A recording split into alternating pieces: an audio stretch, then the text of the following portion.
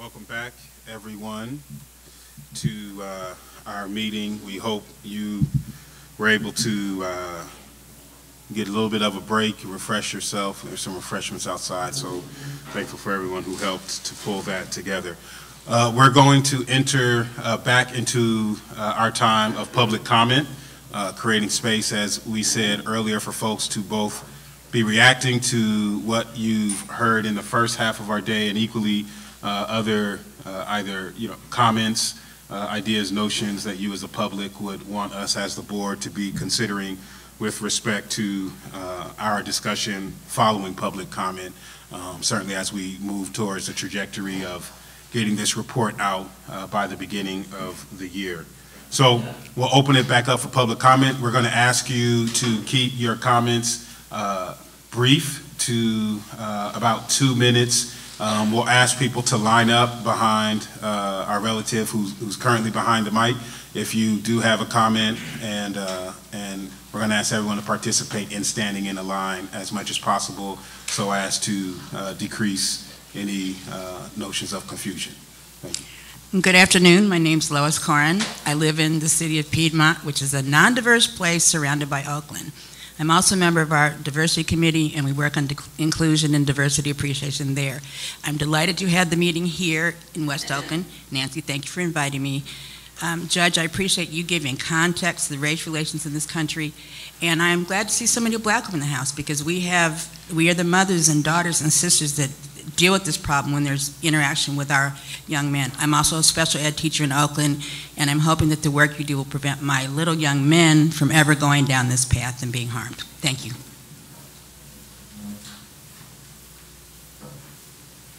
Hi, my name is Joyce. I actually work upstairs at the West Oakland Job Resource Center, helping people get employment in the community. I'm here to tell a little short story about something that happened to me December 20th, 2012. I was walking home from getting off a bar, had a bottle of water, and I happened to be on West MacArthur and Telegraph.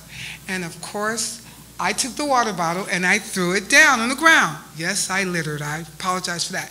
By the time I got to the Highway Patrol parking lot, 2 OPD cars pulled up and kind of stopped, and I mean, it was like really like wildly. So I stepped back. So I'm looking, so I'm thinking they're just pulling in the parking lot, going over there and hanging out. I don't know what they were doing, And when they jumped out the car, 4 officers jumped out of the car. Now, I'm looking because I think maybe I know these people and they're pulling a joke. I mean, I know a lot of people in Oakland. One of the officers made an accusation that I was in a fight at a bar that was way past where I had not been there. Once that was cleared and stuff, they arrested me for throwing the water bottle on the ground. I missed my flight the next day because I was in Santa Rita. And all of that being said, the one thing out of all of that, because I realize things happen and people make mistakes, you know what it did to me? I'm 50-some years old. It made me afraid of the police that I'm steady telling people that I work with are there to help them. It made a 50-something-year-old lady afraid. Until this day, I am still, I'm not sure. I'm not sure how to interact. And being an Afro-American woman, we don't never, we're not sure. We're not sure you're coming at that. So I'm just saying that we need to, maybe work on networking better. I'm not sure, but that was my experience that changed me for the rest of my life in my interactions with law enforcement. Hi, I'm Reverend Demita Davis Howard. I'm the assistant pastor at First Mount Sinai Missionary Baptist Church here in East Oakland, in the Flatlands as they call it. And I'm just here to continue to lift up the story of African American women. People tend to always think that this issue of racial profiling and identification is strictly to men of color. But they forget that there is a close-knit circle, and there is always ties and effects in the family and in the community when racial profiling of black and brown men is done at a higher rate. Mothers are dignity and respect is taken away. Whenever you deal with the system and if you have a son who has been arrested or falsely accused and you're trying to advocate for them, the system takes away your dignity, reduces you to a color and a neighborhood rather than a person with intelligence, emotions, and sense. And just as Marilyn just told, Joyce just told her story, the inhuman treatment of individuals because of their colors has to stop. I'm 50-something years old. I started my life in Hunters Point in San Francisco, and I remember the arrest of black men on a regular basis just because they looked like somebody who had done something all the time.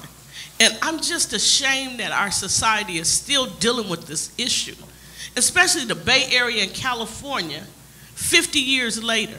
We need to stop this. We need to treat people with dignity and respect. And when you do that, you take away the elements of racial profiling and racial identification on a wholesale basis. So please, thank you for this committee, but this is a serious, serious matter, and I hope you guys take your task at hand. Thank you. Good afternoon. Good afternoon. My name is Sister Mary Amora. I'm on my way to 80 in a few months, and I belong to a Marist Missionary Sister Order, so I've had experience living for many years, mostly in the Pacific. I've been in the Fiji Islands and New Zealand, and then I've also been in Caribbean, Jamaica and the Virgin Islands. As a matter of fact, my family comes from Jamaica, and we are first born here. I just want to say a few lines because I've only been living in Oakland for about 3 years, and I've been very much impressed with the work that's going on for trying to make Oakland a better place. I've been very much touched by the agony and the disturbance and the trauma of the peoples, not just because some have been killed from their family, their loved ones, but also because it's their community, and it has such an effect. The church that I attend is St. Columba, which it has a garden filled with white crosses that mark the numbers of people in Oakland who have been killed by gunfire. And every year, at the end of the year, we have a time of coming together, all the community. We have leaders of the various faith communities, and we've had various justice and enforcement people, like, okay. And what I really want to say is, I think the whole of the United States has a real cockeyed way of putting terminology on people and where they're supposed to be in terms of how they look. I don't consider myself African American. I'm Afro-Caribbean American. But of course you look at me and you see my color, so you put me in that category. Well, the thing is that we have people from different parts of the world here, and people are supposed to have certain colors so that we can profile them. And it really doesn't work, because there are certain attitudes that people have when they're mistreated by armed forces that are disturbing and upsetting, and we see a lot of revenge that we build up. So I'd just like to put my 2 cents in. Thank you.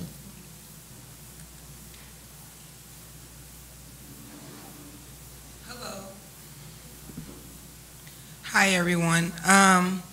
So I am the 1% that never stands up for themselves. I'm the 1% that is affected by the gentrifications in West Oakland. I am from Dogtown area, which is located on 30th and Union, 32nd and Atline. Poplar Park is a big landmark for us. I'm one of the ones that's so affected by the racial profiling, the non-economic development for Black low-income mothers with children who are single that have kids out of wedlock. I'm one of that 1%. And I'm standing up because it's no one doing anything about the issue. Our numbers will not be going up. Our homeless will not be going up. I've been in the rat race for 6 years now. I own an organization. I give 8 events a year by myself. I am not a 501c. I am in the community where I help destroy. I have a lot of felonies. I have not been convicted in 11 years. And I've gave everything sentimental value that I can to my community, and everyone there now, the rich developers, the other society that has moved in, it's not making it easy for me. So my point is that I don't only want to come to these meetings and talk about it, I want the board to implement things that I can come in here and say, y'all system worked for me, because it's not working for us out there. And it's to the point where you guys are affecting great people like myself who has degrees, who gave my time to the system, and after I earned the right, it's not there anymore to participate in a beautiful environment, a nice walk my children to a nice park. So I would like people to really step up and help us out there. Those that really matter are the people who are getting neglected, not treated with humane. I've been stopped on 30th and Union by Oakland police in that area, me and my children, I have 5 kids, over on record 40 times, allegedly for drugs, and never got busted with drugs, do not have a drug case, and they've never donated toys. So please, OPD, I need toys this year. So yeah, have a great day.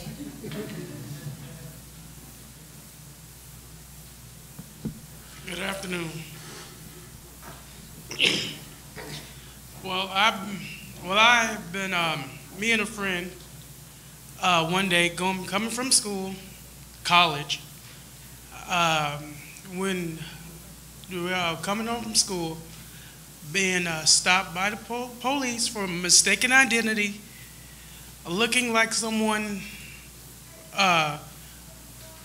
beating up a kid in my neighborhood that stayed right around the corner from me. And they stopped us, taking us downtown. Then turn around, our parents get called. Parents worried, like many other parents, single parents. They run downtown. I had an uncle that was a lieutenant under Oakland police. So happened that he's asked one of the officers to hold up, let me talk to him. That's all I have to say.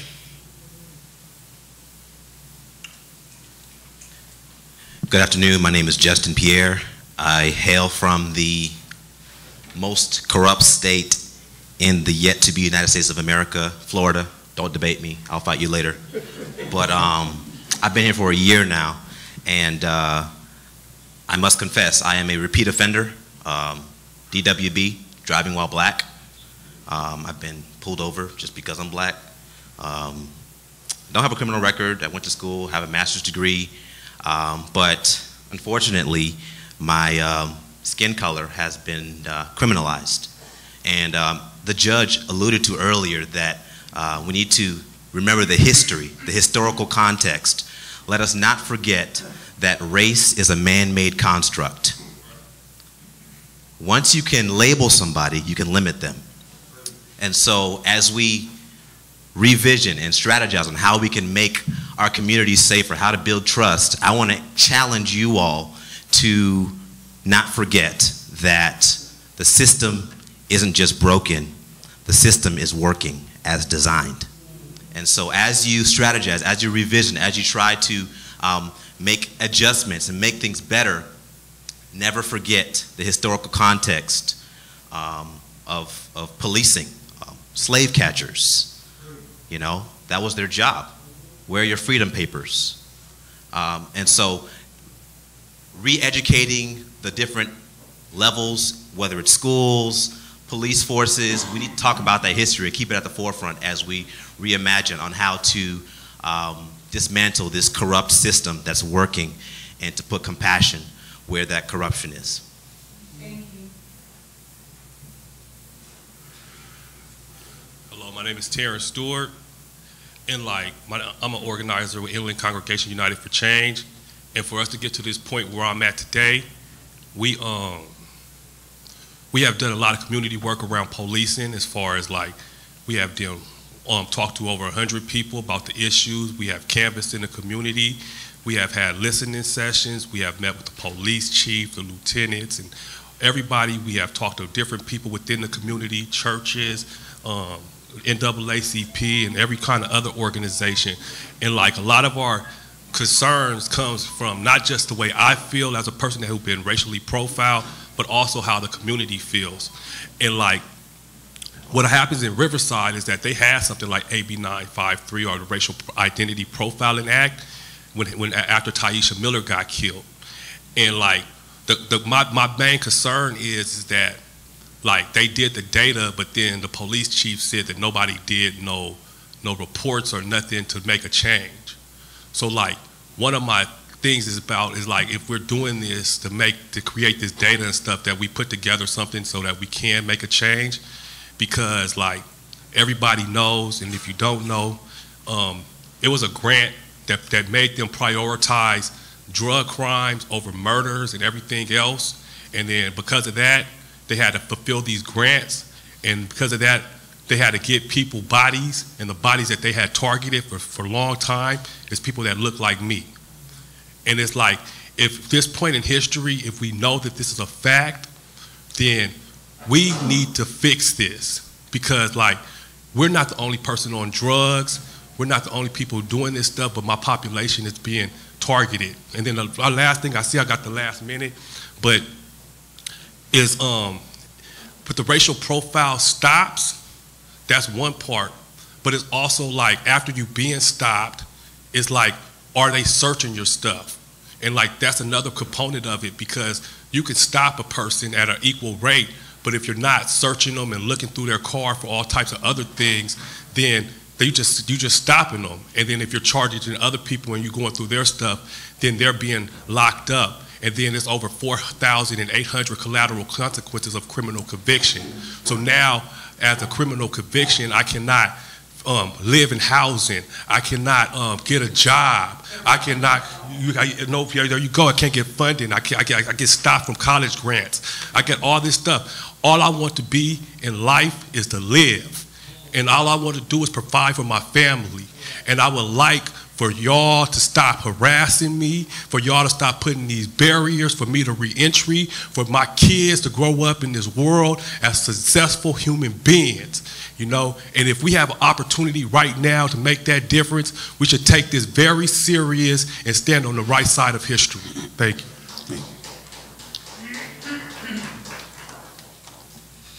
Hi, my name is Jabari Holder. I'm here representing HEAT.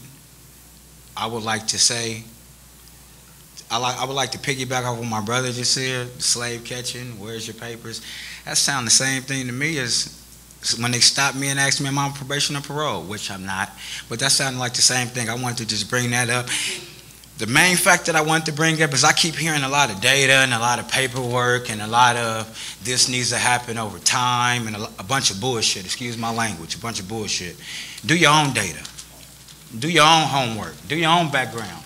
Take them suits, take them ties, take them badges. Leave that at home for a month. And put some regular shoes on and some regular clothes and see how your fellow officers treat you while you in these communities. See how they treat you on a regular day basis when your license plate don't have a special code, when your ID don't read a special thing. Take that suit and that tie off and be me for a month and see how you get treated. Probation or parole, I'm not. I work for my community.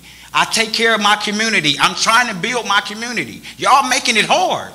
Y'all making it hard when I tell my brothers and my sisters in my community that the police are all right, because I have been working with Deputy Armstrong. The police are all right. They trying to make things better, but then they look on social media and one of y'all other officers who is not in this room or who is not a part of this conversation is being held to what y'all are talking about. I could sit down and somebody could sit down with some officers and you could vouch for the police department, but that rookie officer is still doing the same thing that we sitting here complaining about. You can't speak for him. And I think some accountability needs to be held for that. All that paperwork, all them statistics, we talking about real life. We talking about real life. I'm going to the grocery store to get my daughter some milk, and y'all telling me y'all just got to call because I'm in a known drug neighborhood, and you just got to call and I fit the description. You fit the description of the officer that I just seen on social media that just did something wrong to somebody. So I'm scared the same way you scared. You ain't got no fear, and and I'm gonna say this and I'm gonna be done with it. An officer of the law is supposed to obey the law. Don't sign up if you're scared. The same people that y'all say criminals, thieves, and murderers is the same people who I got to deal with on a day-to-day basis. I don't get no protection. I don't get no vest. I don't get no accessories around my waist. I get none of that. I got to survive around these people. Stop with the excuses.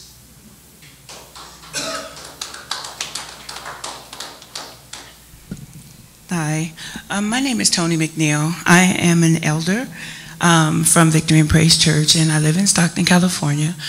I work and live free. I work on heat in Stockton, California. I'm also an organizer with Faith in the Valley. And I was not going to say anything, and I was profiling some of you that profile us while they were speaking, and thought I better go ahead and get up and say something. I spend the majority of the time throughout my day going in and out from environments, adjusting myself. I adjust my posture, I adjust my body language, I adjust my speech. I am intentionally speaking in the dialogue and with the vocal inflections, with the soft tone and mannerism, looking at you in the way that I am, even some of you that are avoiding eye contact because my very presence and authority that I innately have makes you uncomfortable. And I sat in that seat and I looked at some of you. I looked at you, I looked at your posturing and your stature. I looked at the badge that you have on the side of your waist. I looked at your hair and the fact that it's shaved bald. And I profiled you.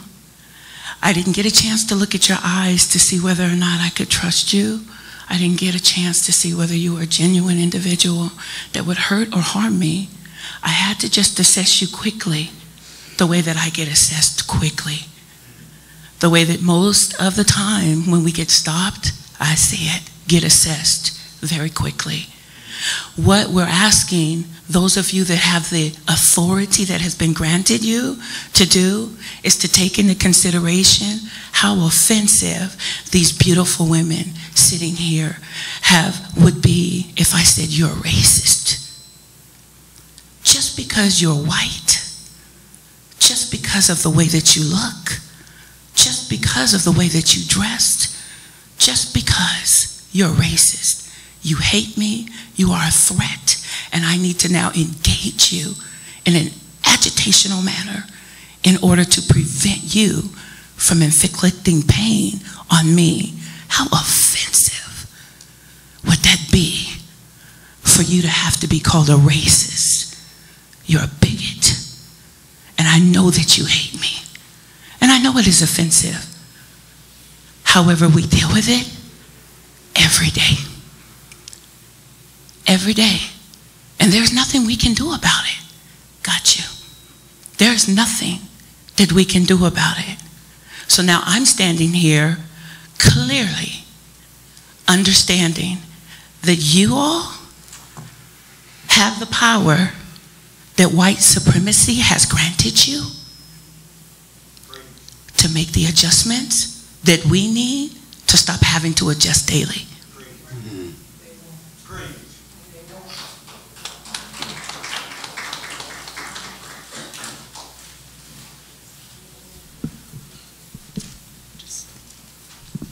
Hi, my name's Tia Roundsville, and I'm representing the Oakland Peace Center. I've only been in California for a month, but I'm originally from St. Louis, Missouri, and a lot of things that have been happening in St. Louis have been poignant in my mind. One of my friends were peacefully protesting, and she got a baton stuck up to her throat. And she had to stand her ground when police officers were saying back to protesters. They were chanting, "Whose streets? Our streets." Literally saying that it's not even a community, it's a us versus them kind of mentality, and that's not how it's supposed to be. Why should my people, why should people of color, why should anyone be automatically criminalized just because they're trying to use their voice and stand up for their communities? Like, I live 3 minutes from Ferguson in St. Louis, and I'm constantly reminded whenever I go back home that I'm not actively using my voice out of fear. And I have a 6-year-old daughter, so it's either I have to decide whether I want to engage with activism and engage with being a voice for my people, or just living in fear of possibly dying at the hands of people who are supposed to protect me. And like I said, I just moved to California. I have 3 white roommates, and I am the only black female in our house. We live in Alameda. The first night we went out, a police officer, and I was wearing my hat just like this because I like wearing my hat this way. But a police officer slowed down, and I could feel his stares. I literally could feel the presence of a person in a car staring me down, believing that I look suspicious. Every day I pass this sign that has like this ambiguous picture of this person in a hat, and it's like, if we report suspicious activity in our neighborhood, and I'm like, this ambiguous sign of a person could be me. This random caricature of obviously a person in a hoodie and a hat is automatically suspicious, because that's how society has, well, that's how white supremacy has cultivated our minds to even internalize that. Anti-blackness is a form of white supremacy. So it's just, policing shouldn't be that way. People shouldn't have to fear walking down the street, and I shouldn't have to fear whether using my voice is either going to get me killed or it's going to take me home to see my daughter at night. So, thank you.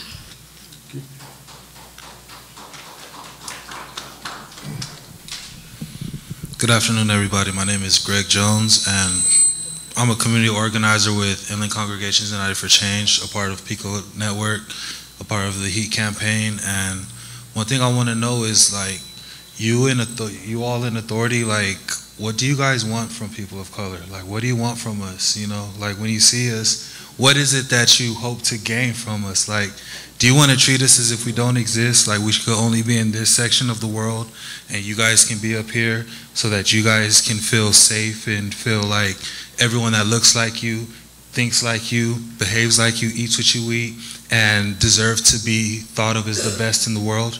Do you want us to believe in a system that's a lie, to raise our kids on the same lies that we were raised on, to grow up, to have to take them to church every week, and to let them sit there and listen to a sermon based on a lie that was predicated to oppress the people, to strip them of their religion, of their name, of their dignity, of their humanity? I mean, what do you guys want from us? You know, we go to work, we pay our taxes, send our kids to school. Yet you don't want us all to have jobs. You know what I'm saying? So then we go commit crimes in order to survive. You know, do you want us to not eat? Do you want us to starve to death and lay in the street dying? You know, do you want our bodies to be melting on the sidewalk like Mike Brown? You know, do you want us to live in inferior communities where you guys don't invest back in the communities, where you don't offer the people loans so that they can have better houses, so that they can invest in a business or a second career. Yet you want us to put our name on the line, put our social security on the line, put our credit on the line, and not support that like you support others in other communities? Like, what do you want from us as minorities? I just really want to know, like, you provide all of these things, they turn out to be facades. I call them little white lies because there's really no truth to any of it. Like, if you all live in a community and someone like me moves in your community, you get together and tell everyone in your community that your property value has gone down because these people of color live there now. When the truth is the property value is going to go up because y'all don't want no more people of color in that community. So really, like, what do y'all want from us? You know, I would like to know so that moving forward, when I come to these kind of events, these kind of activities of gathering of people in authority and people who have control or authority over those in authority, so that I could really know what I'm here for. You know, if I know that you guys just want us here so that we could kind of feed this lie that we keep telling our kids, then say it. Just so that we could keep on saying this lie, we keep on believing the lie, and we can go on about our day, and we don't have to build up our blood pressure and risk our health and have to be submissive to another system of health care, which is going to kill us even quicker. So again, I want to ask you, and I really want y'all to think about it, what do y'all want from us? Thank you.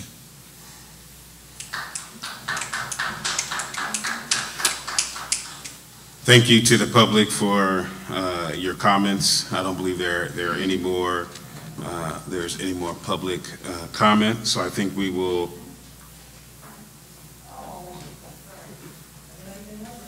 Sorry guys, I should have stayed in line, but I just wanted to kind of address just one thing. So if anyone in this room right now is having a reaction where internally you're like, I am not racist. Internally, you're literally screaming out right now, I am not racist. I just want to point out that we all have implicit, some of us have explicit biases, and so you've heard a few folks get up and list or name for you HEAT, and you might be sitting here thinking, what is HEAT? It's a program that seeks to identify and build trust between law enforcement and trust through fractured communities. So if the North Star is trust and you have community members saying that we want to partner with law enforcement, part of the way we can do that is lifting up existing solutions that have already been done. So POST does have procedural justice training, and part of the HEAT project's goal is to get procedural justice training into the law enforcement agencies throughout the state of California. So you've heard from community members who represent about maybe a couple of the 14 cities that we're doing the HEAT project in currently. And so I invite you guys and I challenge you to think we don't always have to reinvent the wheel. So while our next steps will be to do the data collection and move towards kind of implementing some new things, we should also revisit what's already being done. So if you want to know what community wants in terms of building trust, we want to partner in helping to bring about training that's been vetted. You know, Stanford's done this, the DOJ has done this, and so it's things that the community is saying we believe in. And so part of the way that we can help to address the issue of racial profiling is really getting the procedural justice, the principled policing courses in the agencies throughout the state. All right, I'm try this again. So now I believe that we are at the end of public comment. And so now we just want to say again to the public, thank you for your comments and your stories and bringing that into our space, a shared space for all of us as community. So I think now we will return the conversation back to the board to have some conversation about subcommittee reports and other issues that folks want to be raised. I know there were people that had some points. Maybe I'll start with co-chair Medrano, who I know had a couple things that he wanted to note, and then we'll open it up for the rest of the board. Thank you. I'll first start off with the issue of training.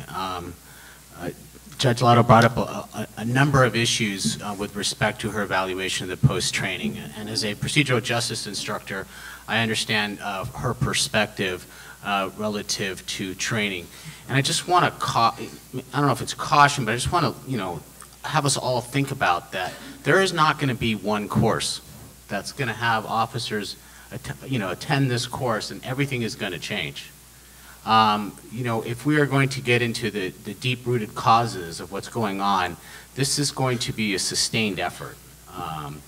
And we have to think about that as we approach this as a RIPA board, about not just thinking about, okay, we've identified this training and check that box out off. This is about how we identify sustainable long-term training efforts throughout a law enforcement officer's career. And that's going to take significant investment. And, in California, we place a lot of emphasis on POST.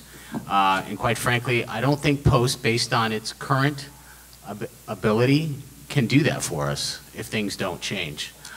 So as we move forward to looking at training, we really need to support those efforts and the organizations that are going to make that training a reality. We had a discussion at one of the prior board meetings about making a recommendation to the POST Commission about having someone on this board be part of the POST Commission. I think that's something that we need to continue to follow up with. I think it's based on the requirements of this board. I think that would be an ideal asset to add to the POST Commission, so that as we identify needs, we can advocate those needs to the Commission and our legislators. The next thing I wanted to move and talk a little bit about is the discussion about the 2018 report. This report is going to be due quicker than we can imagine, and we've talked a lot about different things in several of the subcommittee reports, and the real question comes is, what are we going to do with a report that doesn't contain data? I mean, that's essentially it. We have this effort moving forward that we're going to collect data, and we're going to get to a point where we're going to be able to establish a report that's based on analyzed data, that's contextualized, and it can be useful for us. But what do we do until then? And one of the discussions that I think came out of the evidence-based research committee was we need to start having an understanding of like terms, framing our discussion relative to what are we trying to address? In terms of what are the differences between the disparities, profiling, biases, stereotyping? Do we all have the same like terms? Are we going to be issuing a report if no one understands exactly how we're defining our terms? I think it's going to be difficult for understand. We can start beginning laying the foundation for what other studies have shown, how they use the information, how that information can be used moving forward relative to when we start collecting data in the future. We can start talking about the things that we want to do with the data once we have it. Professor Everhart mentioned 7 deliverables. I think that needs to be discussed in our report about these are some of the deliverables that we are going to do with the data. And then lastly, well, it's two things, sorry. Then we also need to talk about what's working. I mean, a couple of people mentioned like what's working. We can give some indications of things that we know throughout the state, as mentioned by one of the speakers, that is working, that maybe we want to continue to support and highlight. And I know that's also one of the delivers. And finally, and I think a very powerful message, is what are we doing as board members? This is a very diverse board. And I think collectively we have the power to have a unified voice. We don't all agree on this board, but I will tell you this, I have been absolutely surprised at the level of engagement and understanding that the members of this board have shown, not only collectively in this meeting, but at our subcommittee meetings. We need to also demonstrate that this board is not about sitting and having these meetings and publishing a report and not changing anything. I think everyone on this board is committed.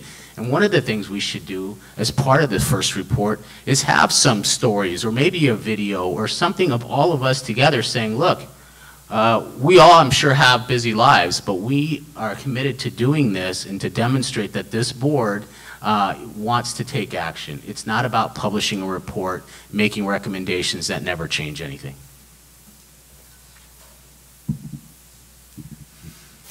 Opening it up for board discussion, comments, either about earlier things or things, certainly the subcommittee reports, or certainly as we're thinking about notions of how we want to inform the end of the year report. Yeah, one of the things I was thinking about as hearing the discussion is in terms of officer accountability and how that goes into the post-training. I'm not certainly an expert in the post-training, but I think it's important for folks who have been victimized by police misconduct to know that there should be something in the officers' training that lets them know that they need to police themselves, that if they know of a fellow officer who is not acting appropriately, that they have a obligation and a duty to hold that officer accountable, just like they ask citizens to, if they know of a suspect who's committed a crime, you know, don't say, well, you can't snitch. You know, we don't want that same attitude with police officers. If they know that a police officer is acting inappropriately, they should say, this is my obligation as a police officer to hold that person accountable, either anonymously or whatever, because as we know, most officers do a great job and they want to do good. And there, as in any profession, I'm a lawyer, there are bad lawyers. You know, in police, there's going to be some bad police. But if you don't root out the bad ones, then they, you know, it's like that bad apple spoils the barrel. So I think it should be part of the police officers' training to say, look, as we enforce the law, as we expect citizens to enforce, be mindful of the law, we have to be mindful of police misconduct, and to the extent that we know about it, that they should say, this is my obligation to root it out.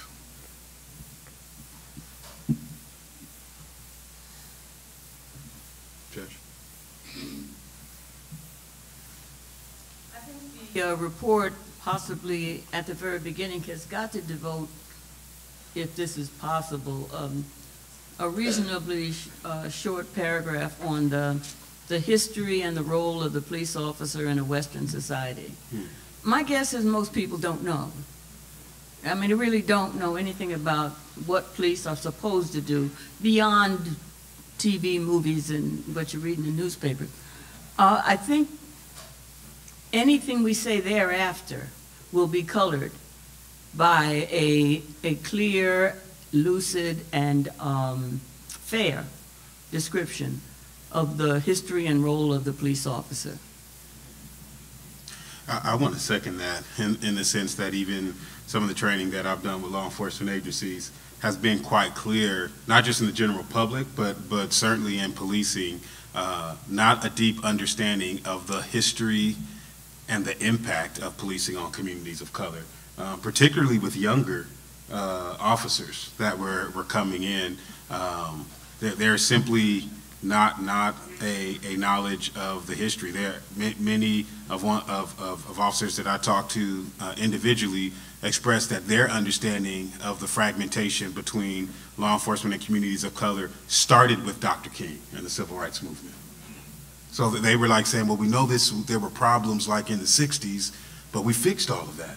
Yeah. You know, and so it was, I was glad that they were sharing that, but I was also deeply concerned with a revisionist history or only a 50-year-old memory, and not really being able to hold that, you know, many of us people of color have grandparents whose parents were slaves, right? And you know, our parents picked cotton, you know, in the South, and had to deal with policing. So I just want to second that notion that I think as we build the report, we need to do so in such a way that in a very courageous way tells the story of what has happened. That does not have to be a sense of, and I hope folks can understand that telling the truth about history is not political. It's just responsible, right? That we got to tell the story about what's happened, and particularly who it happened to, and subsequently how that potentially can, or at least how that's created the construct for where it is that we are now. So I'm hoping that, you know, as we carry that with the DOJ, we can really think about doing some really important history as a part that frames why we need the RIPA board, why we need the data.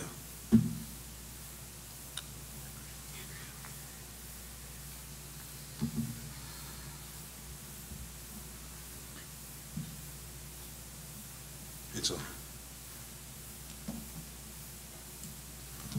Thank you.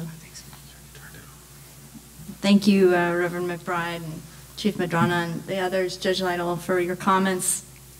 Yeah, I just want to echo how important this first report can be, even though we don't have data, right? It can be the foundation, it could be the context, it can be the launching point, it could be the acknowledgement of all we've been hearing from the community about the urgency of now.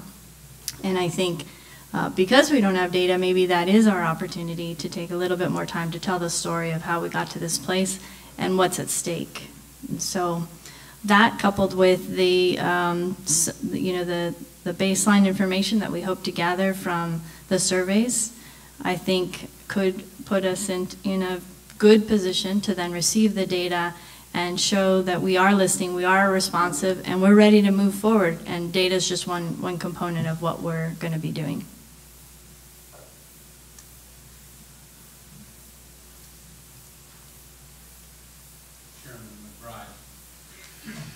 One of the things that was mentioned earlier today gave me concern as a peace officer in California. There was a young woman who spoke during the public comment early on this afternoon, and what resonated with me, and I'm sure did with the other 3 law enforcement representatives and others in the audience, is it has changed her life for the rest of her life. And that gives me great concern that we probably have lost someone who could work within the community to assist us. And I would implore this board to work with our legislators, work with our various groups in here. Last year, we had a bill, HORAC had a bill that we were sponsoring that opened up much more transparency. And the bill's not dead, but it's a 2-year bill now. Inside of that bill was one of the components that came out of Los Angeles. And I surely cannot speak for the city of Los Angeles or their association, LAPPL, but they did. And they brought to us, that was originally included in this language, a moderation port where the community member could sit down across the table from a law enforcement person to work out the differences of a stop, of a complaint, of anything like that.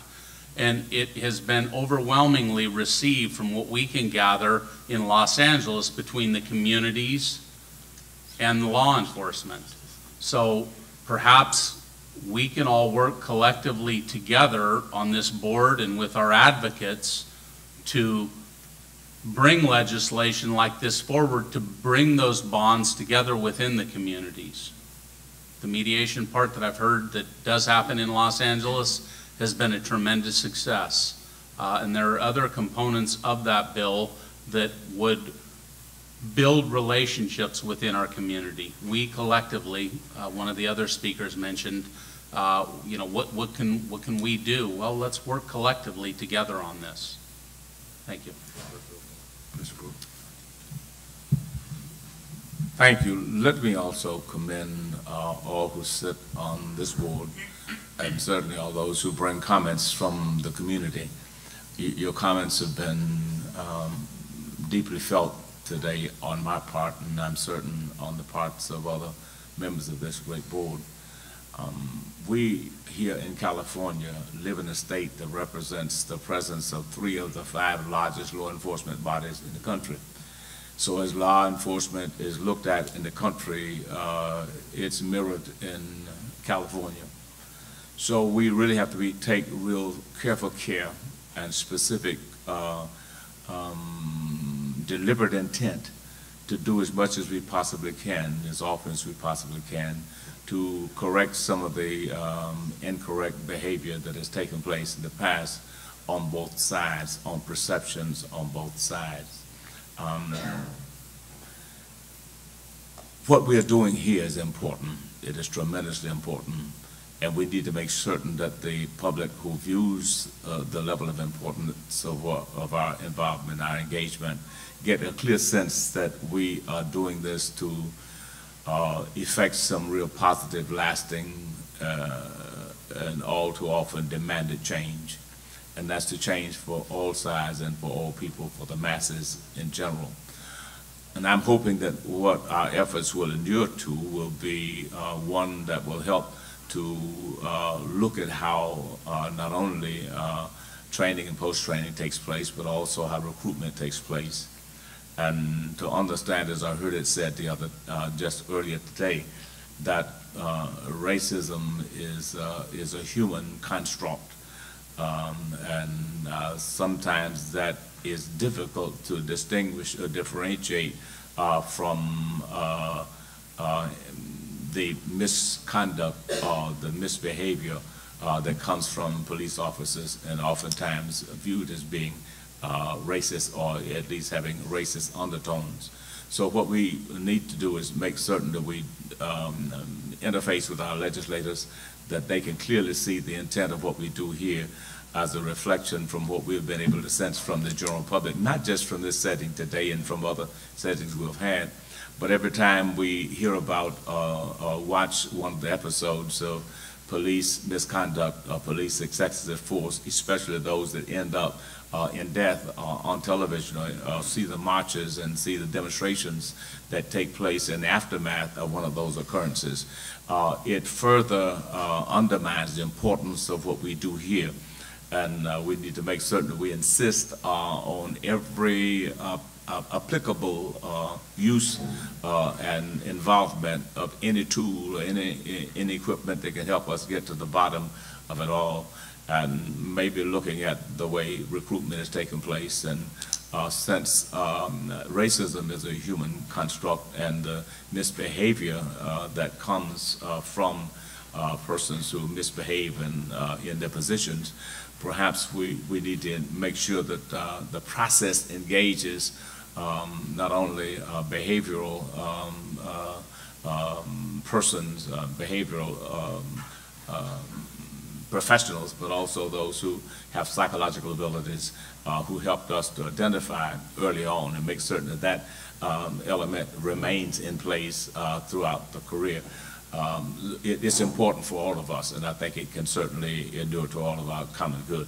So thank you, commendations to you for the role of the chairs who have done such a great job, and committee persons who have worked extensively to help bring the data to the table. And we're just hopeful that this data will help get us so close to where we need to be. But more than anything else, to the public, realize this is a necessary process. Without this process, we probably cannot get to the greater fight that is ahead of us. So thank you very much to the board, as well as to those who watch us from afar, as well as those who are here in this room. Couple more comments I just wanted to put out in front of us as well as we think about the report. I think it's important that it doesn't get lost on us when we think about the need to retell the history of what's brought us to this moment, that we also ensure that in that telling of history, we build it beyond the racial, stratum, if you will, but make sure that we also talk about identity. In that, we make sure that we tell the story of our LGBTQ relatives that have been impacted. We tell the story of the Stonewall, uprising that happened, which was because of the extorting and harassment and abuse that were happening to our queer relatives in New York, and that being one of the big, pieces. I think making sure we tell the story of our religious minorities and the way in which both foreign and domestic understanding of different people, and the way in which xenophobia, systemic xenophobia, has played a role in certain people groups, both in the way in which that's, was evidence in our history around the Japanese internment camps, but then also the way in which we focus that on thinking about the way in which many religious minorities feel at risk and have been at risk because of current policy of this administration. I just think it's important that we as California lead in some of these conversations. And then the second note that I just wanted to put out before the board as well is this sense of, I want to caution us from feeling the need to, sometimes I'll hear the language kind of like, well, if we're going to put these reports out, we need to make sure that we talk about them from both sides. That concerns me a lot, and I don't know that no one's directly said that here, but I think sometimes there is a false equivalency around the kind of both sides dynamic. Absolutely, we recognize that there are human beings on both sides of the conflict. But, you know, as I keep beating the drum, power, it doesn't exist on both sides of the conflict. And so I think the way in which we tell the stories of those who have less power in the relationship is got to be incredibly important. I'm hoping that in our report we can use some of the stories that have come from public comment over our various meetings to put those in the report as a way for us to say these are the narratives that we have captured for moving, you know, open dialogue spaces across the state, and this is what we've heard. I just think, you know, all of that will be important, so we can hold up the narratives of Black lives, of Native lives, of brown lives. I don't subscribe that there are blue lives, because we don't call UPS people brown lives. So, you know, that was a joke for all the, you know, law enforcement folks in the room. But I'm serious at the same time, right? That your vocation is not who you are. So I just think it's important for us to make sure that we focus our report on addressing the context of particularly people of color that have been impacted, as much as we can make it not just about the larger history of America, but talk about the history of California, talk about the segregated covenants in California, that the Bay Area had restrictive covenants on where people of color could live that were enforced by the police here in the Bay Area up to 50, 60 years ago. I think a very California-specific history would be helpful in making our narrative and our work much more focused. Judge, and then Chief. I'd like to indicate that I certainly agree on that, because if we look at the legislation, essentially the point is made that this board was created because racial profiling is prohibited and we're supposed to do something about it with respect to data collection, if nothing else. But the fact of the matter is we do have to indicate in our discussion of the role of the police and the history of policing that there has not been just a perception of misconduct, but the actuality, and not so we can make the police look like the bad guys when we're the good guys. That's not what it's about. But if somebody says, why are you here? And we say, well, we're collecting data, the next question is going to be, why are you collecting data? And I think that's got to be a part of the introduction to a report. So with respect to putting this report together, and this is our report, so it's not us and telling DOJ this is our thoughts and come back when you have a draft so we can review.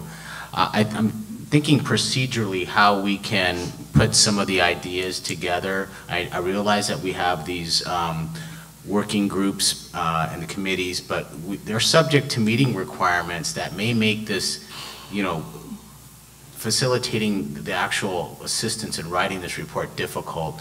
So I think there needs to be a discussion on how we look at our committees and maybe either combining some of them or coming up with, in the end, a final committee that can help with the report. Because ultimately, if we don't have a strategy moving forward, we're going to be at our November meeting with a month to go and wondering what's this report look like. So have we had this, I mean, what would be the strategy moving forward to making that a reality? I think this first report is particularly important, and that in the absence of the data, kind of laying out the problem, the seriousness. I think we talked about how to integrate some of the really impactful public comment that we've heard, and I think part of that could go into the sections that you were just talking about, Reverend, and others in the solution and specific sections. But I just wanted a reminder on what is the maximum number of board members that are allowed to talk to each other? Because I wonder if 2 or 3 can, if some of the committee co-chairs, you know, could be feeding drafts then to the co-chairs kind of thing. Because I agree with you, the time constraints to actually do this by committee, this could be really difficult. So Chief Medrano alluded to a November meeting. We haven't noticed a November meeting yet, but we are planning to to do that tomorrow. It will be November 27th and held in Stockton. The idea is between now and that time to continue working in your subcommittee groups and to hopefully have some kind of a full draft to present to the full board at the November 27th meeting. A rough draft. It can be very rough, but we have to keep moving, right? Because we don't have much time. So the way you can work or continue to work with the two co-chairs, working directly with Shannon and Randy and Kelsey and Kevin. And then now, if there is somebody on a subcommittee that wants to contribute something, they can provide that to Shannon, but because of the open meeting requirements, it's going to be hard for Shannon to really convey that back to the subcommittee unless there's a public meeting. But that can be discussed in one of the subcommittee meetings. So the plan is to have each of the subcommittees work on their piece with the co-chairs really kind of spearheading some ideas, drafting that can go back and forth between DOJ staff and the subcommittee chairs. And then that piece will be presented in the November meeting. After you all have a chance to look at that and discuss it at the November meeting, we are planning on having a video conference multi-city meeting on December 19th. My memory's pretty good. And the reason we're doing it by video conference in various cities is because we know it's right around the holidays, but the hope is that we take what you provide to us on the 27th and then get it back to you hopefully a week before that meeting so you can really, vote on, the concepts, the content, and that by December 19th, we have a very near final product that will be posted on the website in either the end of December or the beginning of January. And Nancy, can you just remind us what's the maximum number of members that talk to each other? Two. Two. But it can't, see, we're limiting it really to co-chairs, can only talk to co-chairs, because if you start splintering off, then you don't know who's talked to who, and then it becomes a serial meeting. It'll come on. It'll come on when you start talking.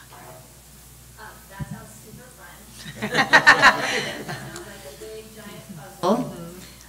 And, I think we're up to the challenge.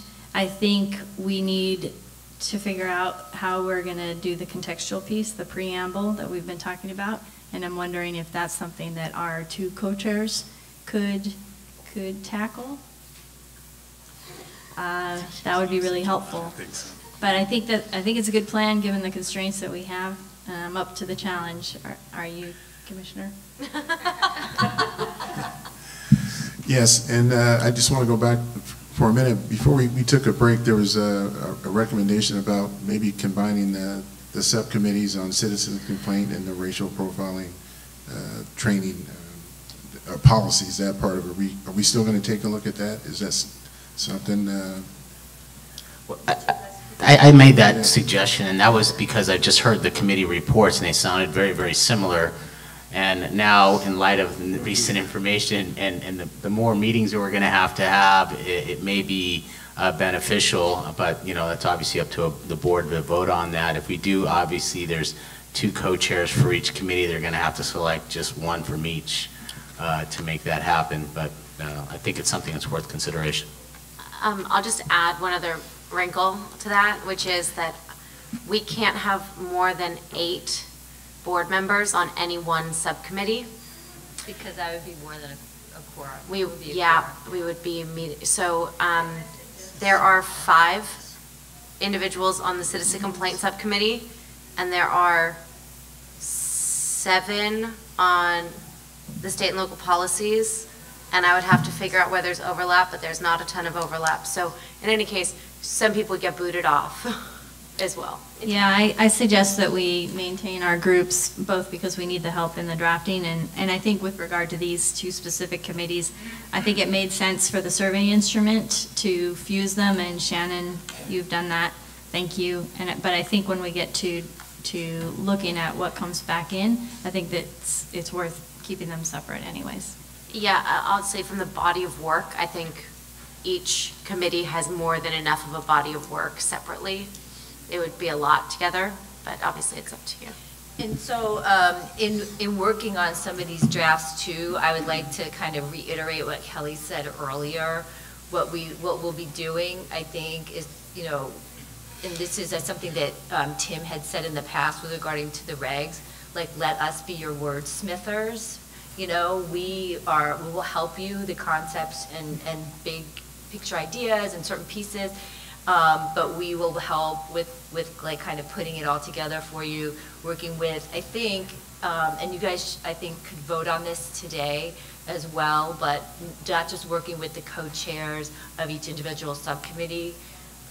I think we can also get our board co-chairs involved too, once the subcommittees kind of make certain recommendations.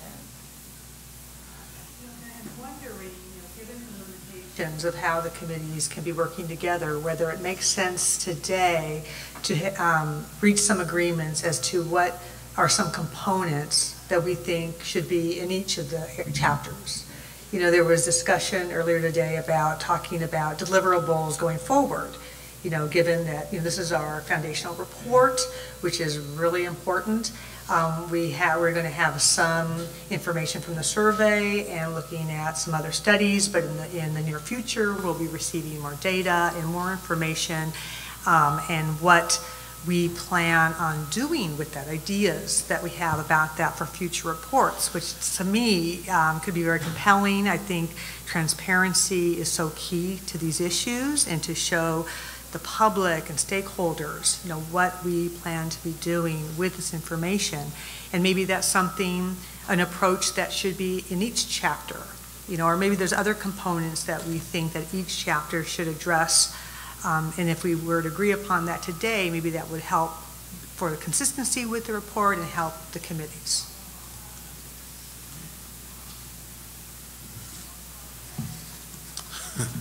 Okay. So I thought that was what the committees were going to do. Yeah. I mean, we could try to come up with some. I mean, I discussed a number of foundational things. Others did too. But you know, if we're going to create a rough draft by the November meeting, the subcommittee needs to drill down on exactly what's going to happen. I mean, we could try to do that, at least key themes. But you know, getting down too much in the weeds, I think, would be hard for us to do here. Are there certain components that the board together we feel like would be very important to address in each of the areas? Yeah, I guess another way of thinking about that question is maybe like, is there anything that you want to make certain is included in this first report? Whether that's thematically or concrete, you know, deliverables or whatever else. Like, if we produce this thing, we get down to the final end and you're like, you know, final version, and you're sitting there going, well, wait, why didn't we talk about what are those things? Maybe those are some things to highlight or at least to contemplate now.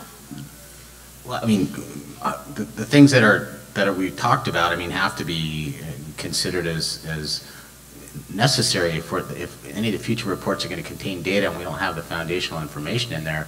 I think it's going to be difficult. So, you know, in the minutes of the evidence-based notes, there's a discussion about the 2018 report, and I mean, pretty much all of those included, obviously, some of the contextual information, the historical information need to be included at a minimum. I think we all sort of agreed to that. Other than we got another job. Yeah, I feel like the committees have outlined the essentials in each of the bucket areas in terms of making this report readable to the public, because it'll be lots of different voices. What I hear you saying is that you'll be the editors. You'll help it read with one voice and wordsmith it. But I think structurally, maybe what would be helpful is for all of us to consider what is the baseline or the contextual information for each of these different components, and what we expect to be coming in terms of data or information in the coming years that we would then be looking to incorporate. So a look, how we got here, where we're at, and a look forward could be just like some 3 general buckets that we're all keeping in mind when we're writing the report.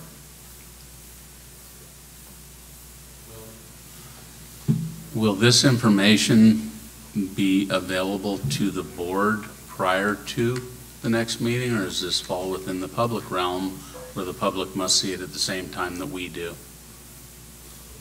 All of your communications within the subcommittee are going to be public records. With the entire board. So if you're Yes. going to create it, Everything is, we can definitely we will be sharing everything with the entire board. prior to the next meeting? Yes, you mean the whatever the subcommittees Whatever come you up guys with, draft up, yes, whatever you guys draft up, we'll have the ability to review it prior to a meeting. correct. Okay. But I just wanted to also kind of add that as you are communicating with our office, drafts are considered public records. Sure. What about the concept of taking all of the minutes, if you will, that were approved today and the minutes from the previous 3 RIPA meetings to incorporate those as the document of moving forward rather than, as maybe Andrea pointed out, I don't think we're going to be here all day if we try and decide that. But taking the minutes from the 3 or 4 RIPA meetings that we've had, that in conjunction with some of the subcommittee meetings to create a document, bringing that to the co-chairs for their perusal prior to it going to the entire board. And then as that's wordsmith, then bring that document to the entire board for our review to only discuss at the next open meeting, but for us to see it prior to, not for us to comment in between. But I think you guys have the ability to talk directly with the co-chairs without other people. Just a thought of trying to streamline it to cover all the topics that have been discussed over the last year. I think a more streamlined approach would be to have the co-chairs do the drafting, share in the public meetings with their committees, and then, thinking about those 3 buckets of where we've been, where we are, and where we're headed, and synthesize whatever's we've been talking about in these meetings, and then look to you all as editors and look to our illustrious chairs for the preamble and a conclusion would be nice. So in the essence of time, I want to put forth a motion that both myself and the other co-chair will work in partnership with the DOJ to come up with an initial draft, including the preamble, to have that presented to the board members before our next board meeting for review and ultimately ratification. Mm-hmm. Just to the point,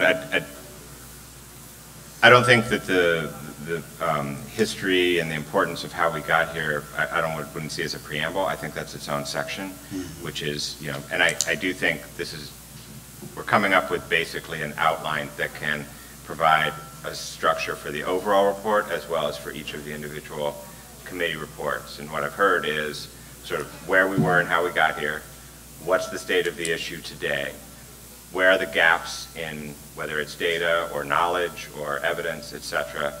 And I guess I would encourage that both for the overall report and certainly for the subcommittee reports that the deliverables focus on 2018, because I think we're just getting started, and who knows where we'll be before each of our 4-year term expires. The overall piece the co-chairs do might be great to convey a sense to the public of, how we have defined what's within and what isn't within the scope of the overall work of the committee. But I think those 4 sections would provide a structure for the report as well as for the individual committee committee reports and then figuring out how to integrate in a meaningful way the public comment that we've received.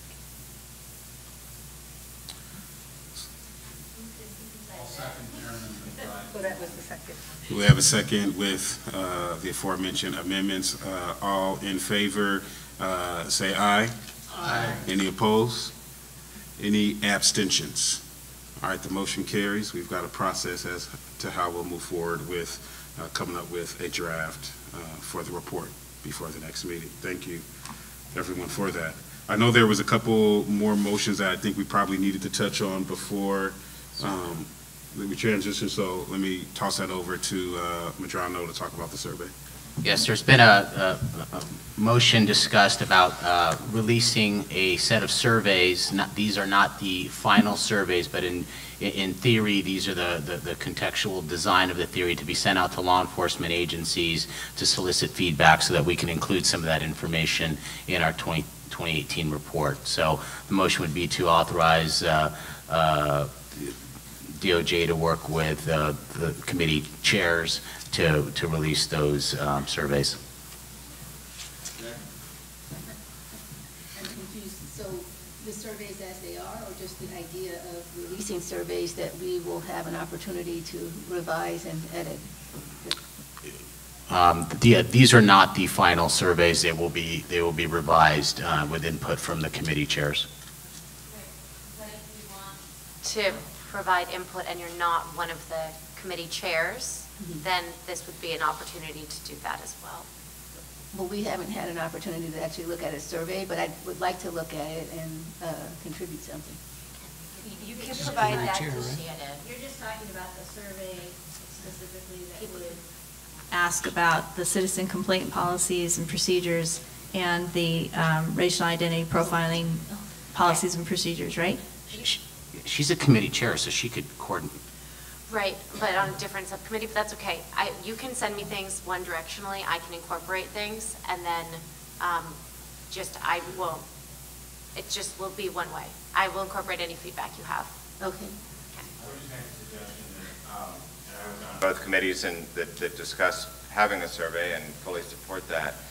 Given the turnaround, I don't think it's realistic to think that we're going to finalize the survey instrument, send it out to the field, get back responses, meaningfully analyze those responses, and incorporate them in a document that has to be finalized in basically 10 weeks.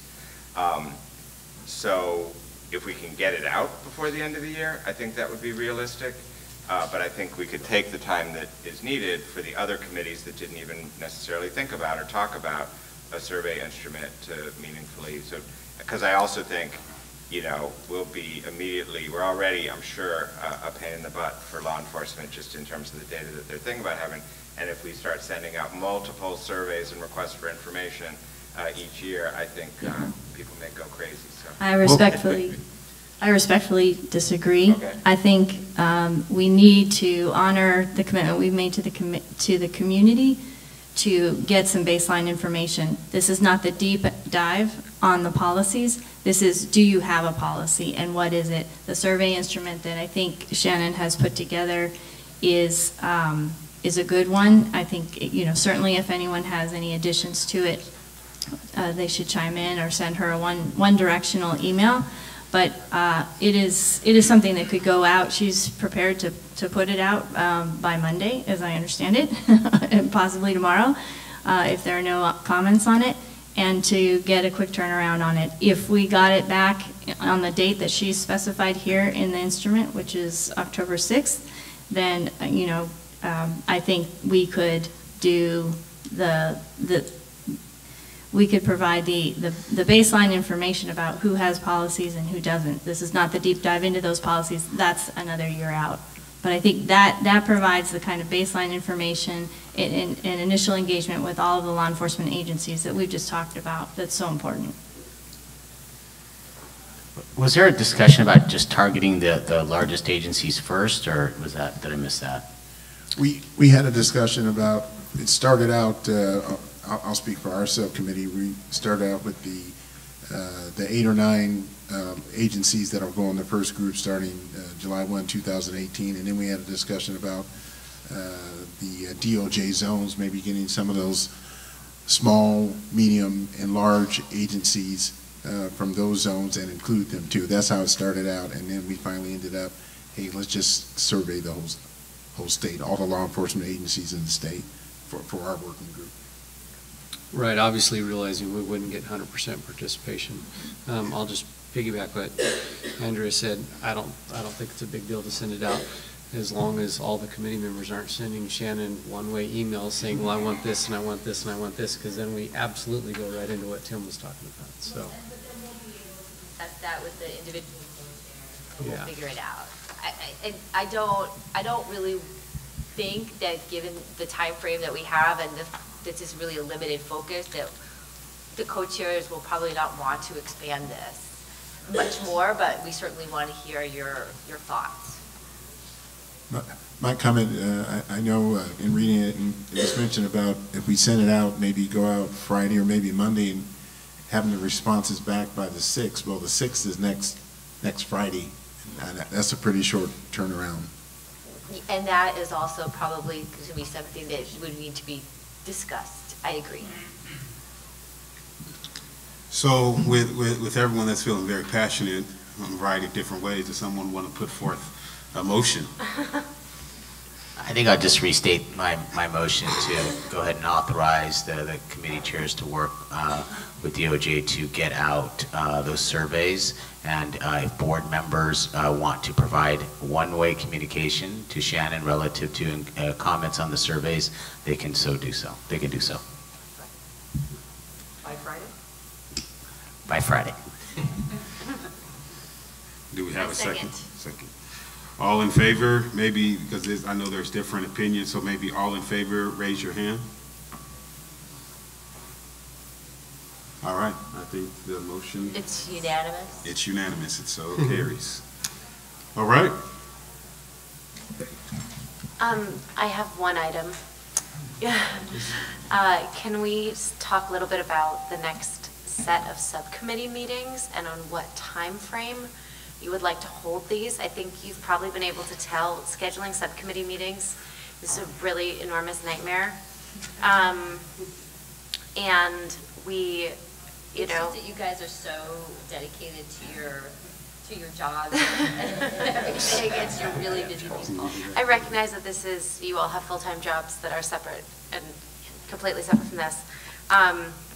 But yeah, so I think just, thinking through then the timeline of this, knowing that we will have a meeting on November 27th as the full board and December 19th by video conference as a full board, we are looking to at least notice the next subcommittee meetings, next round, probably sometime next week, and those need to be noticed 10 days in advance. So we're looking at either like the 2nd, 3rd, 4th weeks of October, but it's also sort of up to you to decide, well, how quickly do you want to convene for these surveys? Depending on the timeline, we may not have results back till the end of 2nd week of October, perhaps, something like that.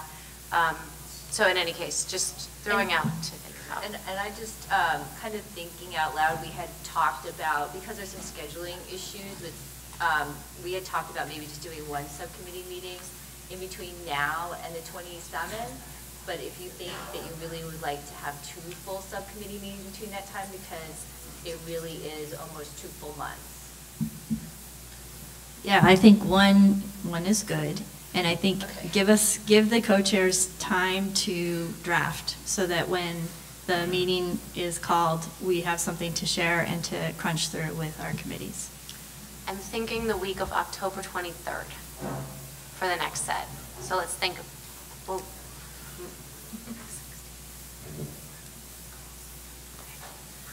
but yeah, so that would give us about a month to draft.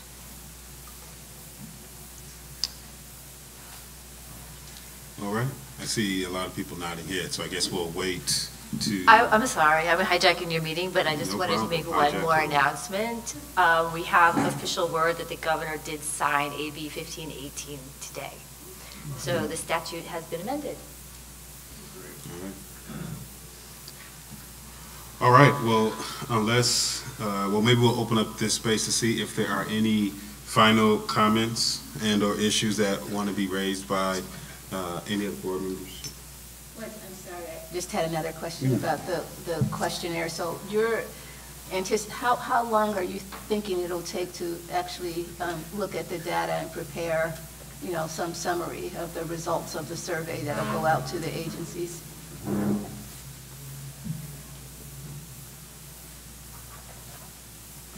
Asking about how long it would take us to review the policies that are provided as a part of the survey? Yeah, I'm asking how long it'll take you to look at the survey responses and prepare some kind of summary of the responses. So I think we'll have to go back to the subcommittees about that. I think part of it was as a consideration that this would be collected now and be analyzed in a deeper dive for next report. But I think we would leave that to the co-chairs or the subcommittees to further contemplate.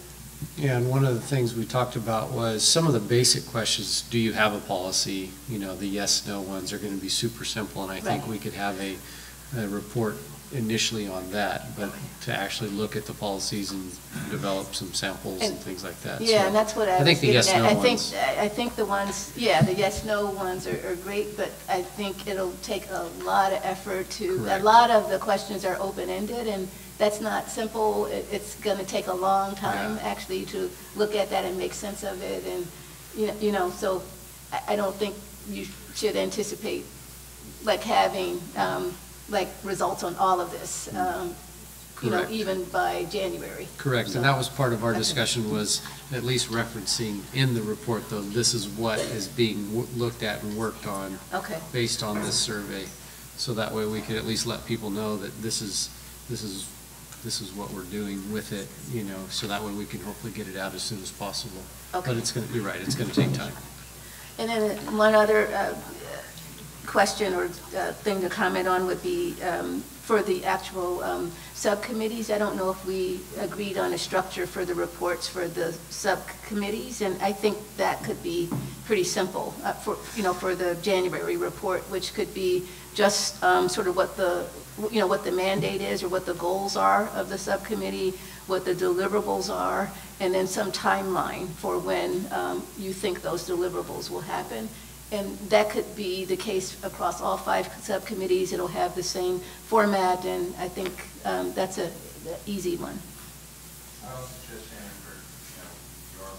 for next year and all of ours, why don't you set up monthly standing meetings of the subcommittees? We're going to have a lot of work. If the chairs decide on a certain month they want to cancel the meeting, they can, but it's the first Wednesday of every month from this time to this time, and then you don't have to scramble every time to try to schedule the next meeting.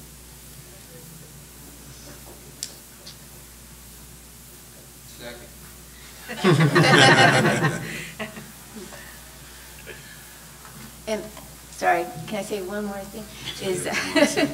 So a number of people spoke about just kind of using what we have that is kind of available, and you don't need to reinvent the wheel for everything. And there is, as part of the post-training, the principal policing training, there is a whole module that's just about the history of policing in the U.S. And that's, instead of writing up this whole new thing, it's already a part of a training that's being given. It's just for law enforcement, but we could talk to the captain, Scott Metters in Stockton is the person who developed this whole module on the history. We could maybe sort of talk to him about the possibility of releasing that for the public. I think that would also help the public to, see that law enforcement actually is, that they're sort of interested in looking at these issues and looking at their own profession and the history of that profession and how that could be still affecting police community relations today. And knowing that they actually get that training, I think would be that would be good for the public, and it would be good for for the board, I think, to already have something that is is out there, and that the law enforcement is receiving, and that we don't have to reinvent the wheel around. Yeah, no, I think we certainly can use that as certainly a resource. I think there's a couple versions of that module 4 that both exist at the DOJ level. Certainly Oakland PD's module, the one that all of us worked together and used with the principal policing and the initial rollout of that. So noted. We'll pull those and see if maybe that can be a starting point. I had a quick question regarding the December 19th date. Is that edged in stone? I know I have travel plans during that week. I was wondering if the week before, the week of the December 11th, is a possible time, because the closer you get to the holidays, other folks may have travel plans. I don't think there'll be enough time to do drafting and get you a draft before, if we did the meeting the week earlier. And if you are traveling the state of California, perhaps you can participate in a video. Multi-state travel. And we understand that not every member will be able to attend, and it's a terrible time, but we'll keep you in the loop as we can. Where is that? It'll be by video conference. So we haven't decided what cities yet, but we'll have more than one city, so that it'll be geographically easier for folks. We're working on that. We have a little time to get that one noticed. A question to DOJ. Chief Medrano brought it up earlier. Are we limited by the statute on who can and cannot be a part of this RIPA board? Are we able to expand it? We are limited by statute. Thank you. There is a vacancy currently. The President Pro Tem has not filled Kelly Evans' position. Could we perhaps recommend to him that he consider a post representative, as a lot of this is going to be based off of law enforcement training? You are free to recommend whomever you choose. That would be my request to the chairs. We've just been asking for an appointee. That would be my recommendation to the chairs.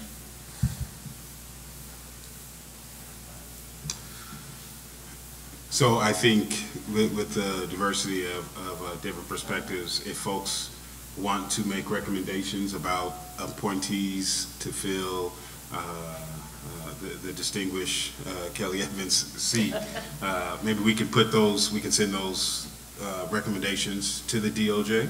Well, it's actually the Senate Pro Tem's appointment. Oh, the Senate Pro Tem. Tem's. Okay. Well, I think that's all that we got to say about that.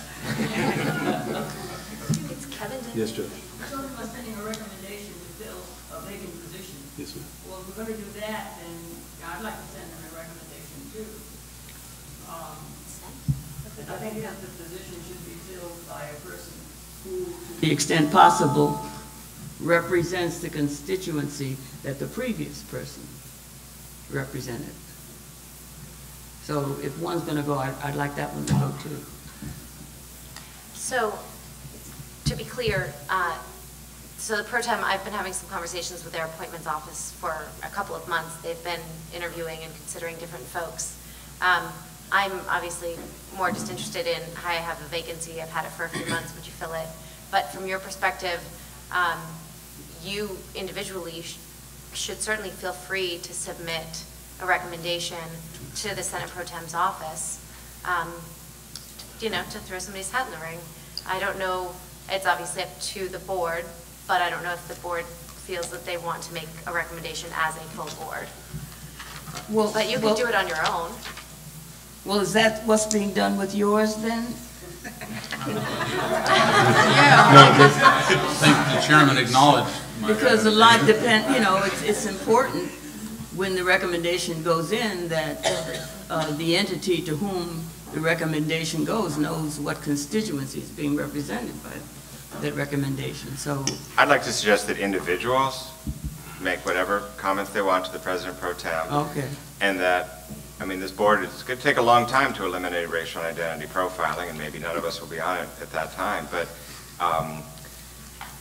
there may come a time where we may want to suggest changes to the composition of the board to add someone from post, add someone with particular expertise as the work evolves.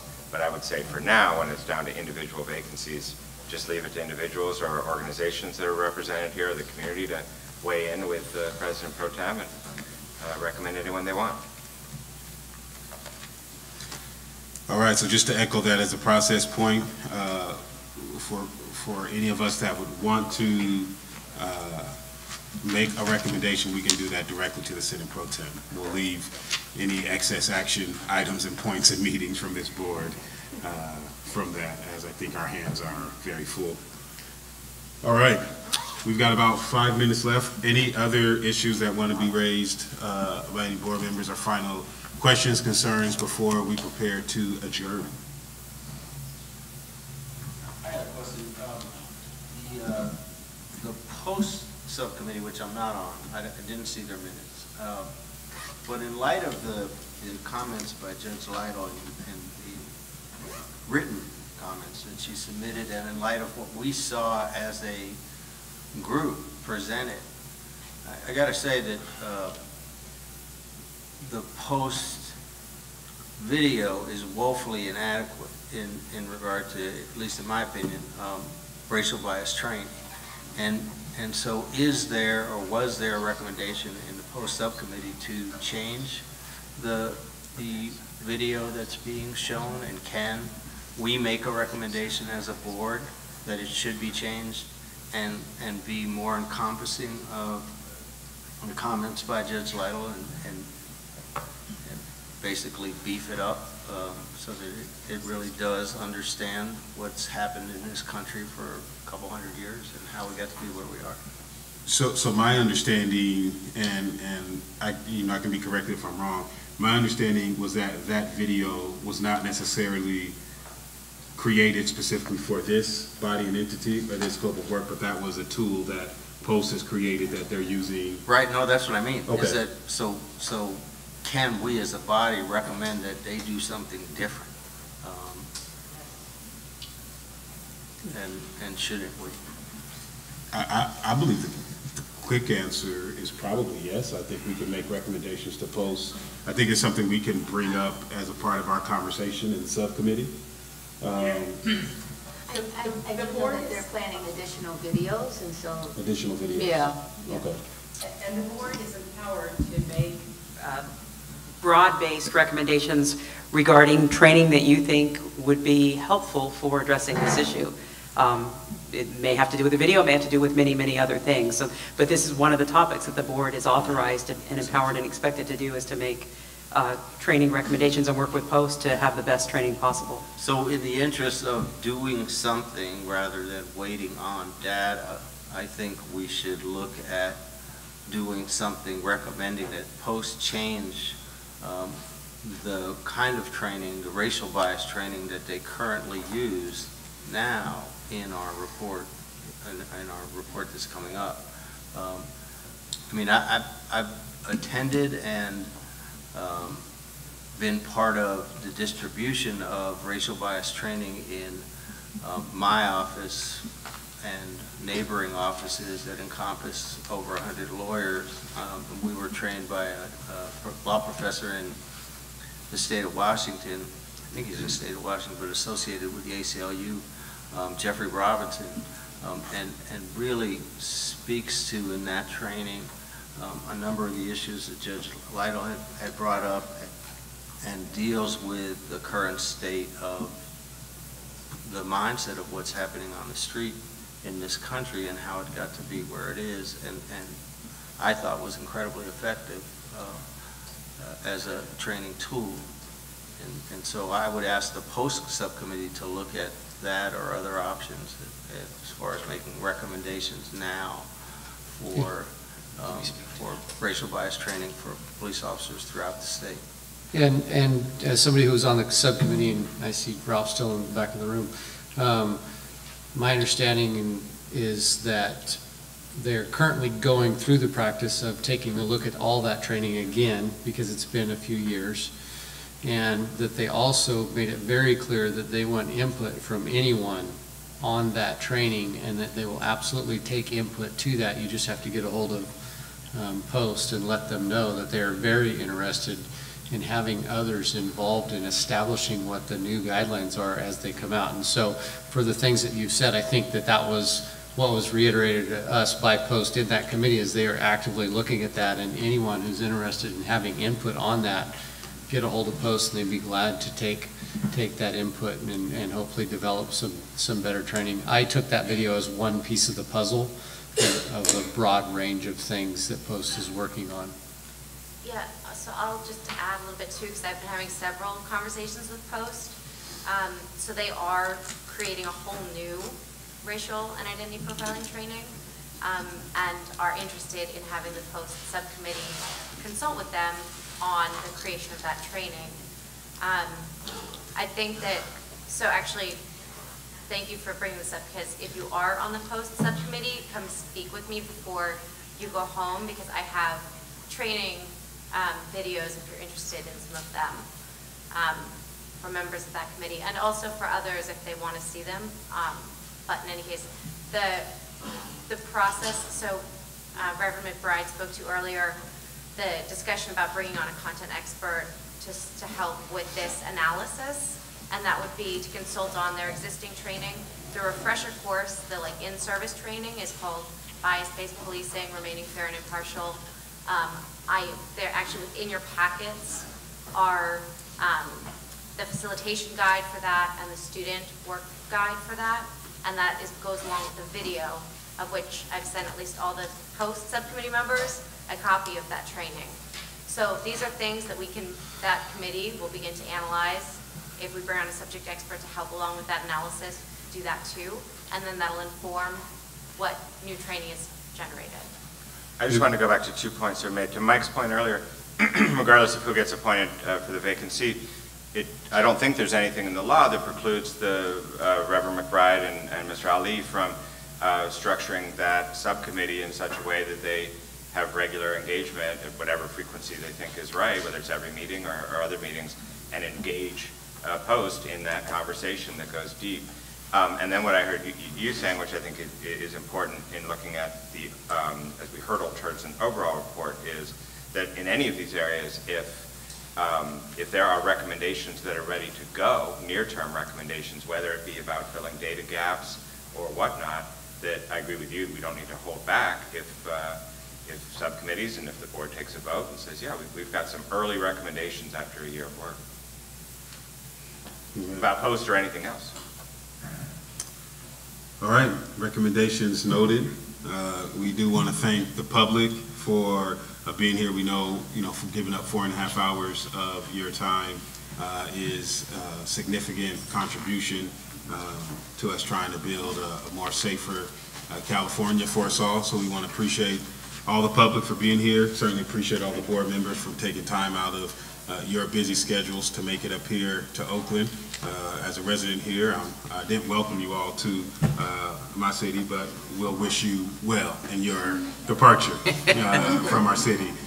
So thank you, everyone. I think, thank the co-chair for his support. I think we can consider our meeting adjourned.